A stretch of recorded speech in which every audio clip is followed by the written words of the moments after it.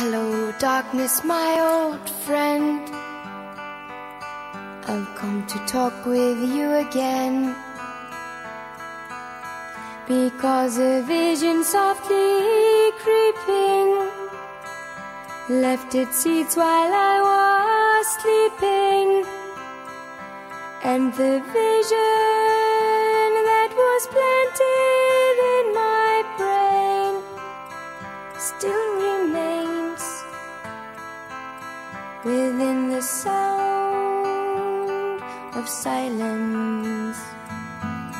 In restless dreams I walked alone, narrow streets of cobblestone, neath the halo of a street lamp.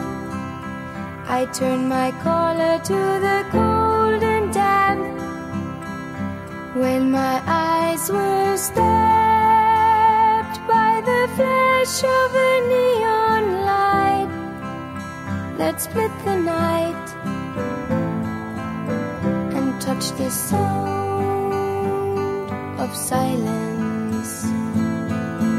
And in the naked light I saw 10,000 people, maybe more,